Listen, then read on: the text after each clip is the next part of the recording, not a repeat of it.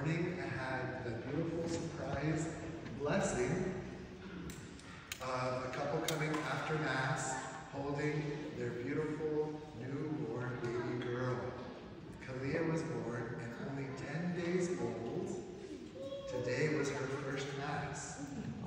It was so beautiful. They asked for a little blessing, and as we're just praying over Kalia, everybody around the end of at the back of the church just stopped and were in awe. How precious, how special this little life that is being prayed for. What a beautiful blessing we have in our own lives. Our families are so integral to life. This is the message that we have in our scriptures today. Our first reading presents to us the first time in history we hear about the blame game. After eating the fruit, God realizes that Adam has eaten of the fruit of the tree of good and evil. Adam says, oh, it wasn't me, it's not my fault, not my fault. It was Eve. Eve is the culprit. And Eve, she says, oh God, it really was not me, it was for that serpent.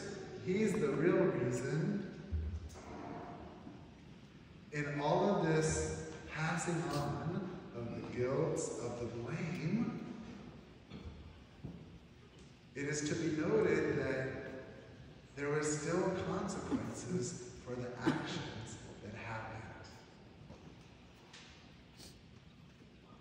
For Adam and for Eve, we are still feeling the consequences of what our human mother and father, grandmother, grandfather have set for us. This connection that we have as human beings, it shows how visceral we are connected. Our families are connected. When we talk about our bloodlines and we have this loyalty to be able to take care of each other, to stand up for each other, this is what we're speaking about. Why we feel this draw to be connected is deeper. It's thicker than blood. But here we have, in the good, but also in the bad, that we are connected all to each other. This notion of family, here we have in our gospel today. I'm just going to focus on two different ways that God is presenting to us opportunities for us to show up for our families.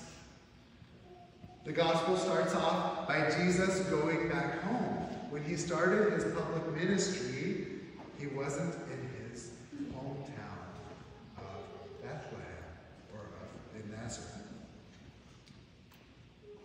So when he goes home with his disciples, there's a buzz around, right? All the people want to go and see what is happening. Are these stories true? Is Jesus really casting out demons and doing these big, grand, powerful things? How could this be? This is Jesus, the same young man that we've known for 30 years, is doing these marvelous things.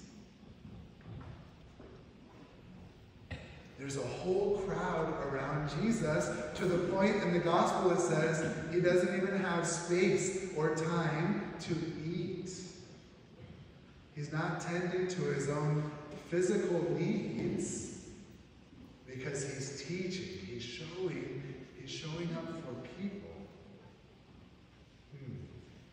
In our own lives, how are we called to show up for our people? What does that look like? Who are our people?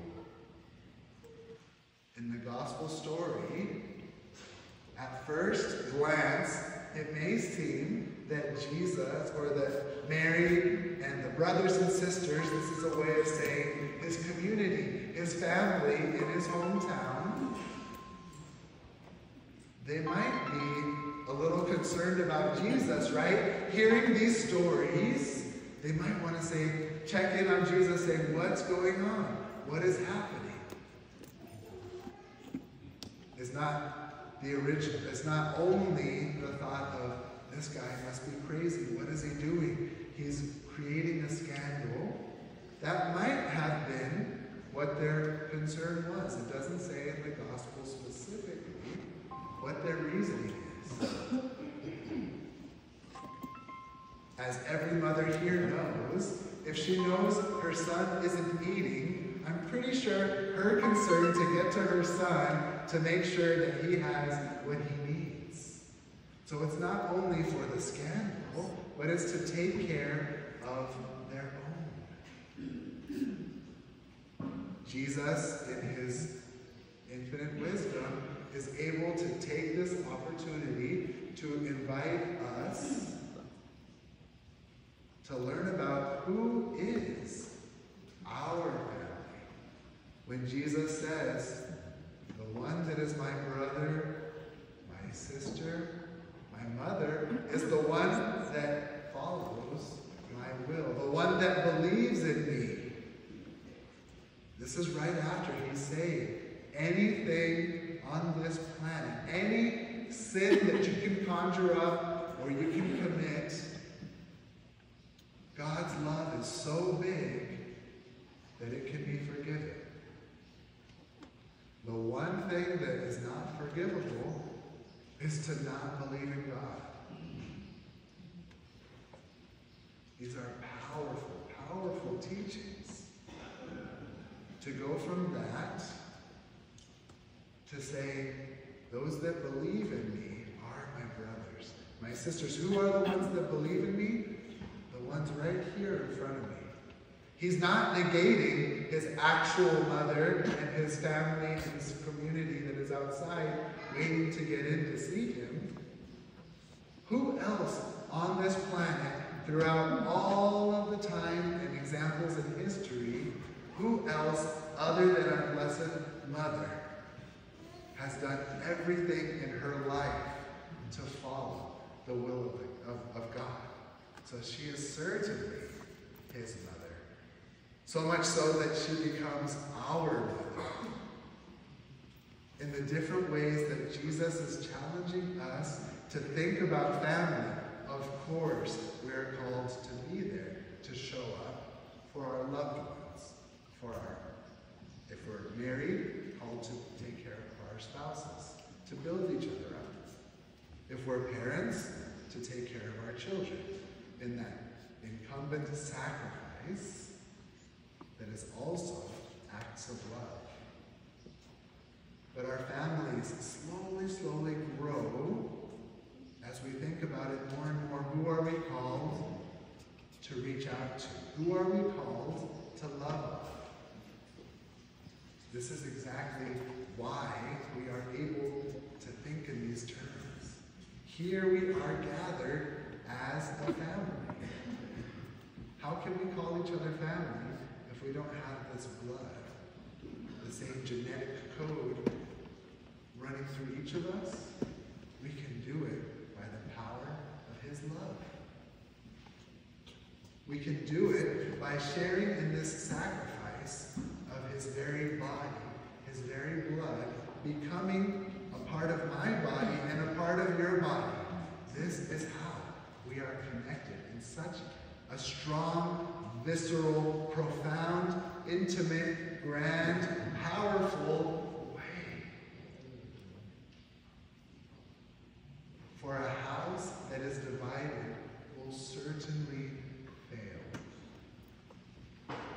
We call and we reach out and we beg God to unite us on so many different levels, to forgive us of our sins, personally, to get right with God, to be on that path, to do his will. And as each person does that, we see each other and we recognize our Lord in sister. We not only share in that same sacrifice, that same baptismal water, that beautiful sacrament that we have in baptism, but we renew that faith and we nourish ourselves in this sacrifice here in the altar. That's what we're here to celebrate today. Our families. This gift that God gives us, although often I'm sure it may feel like a chore, it may feel like work, this is our calling. This is how we are to honor this beautiful, wonderful gift that God has given us.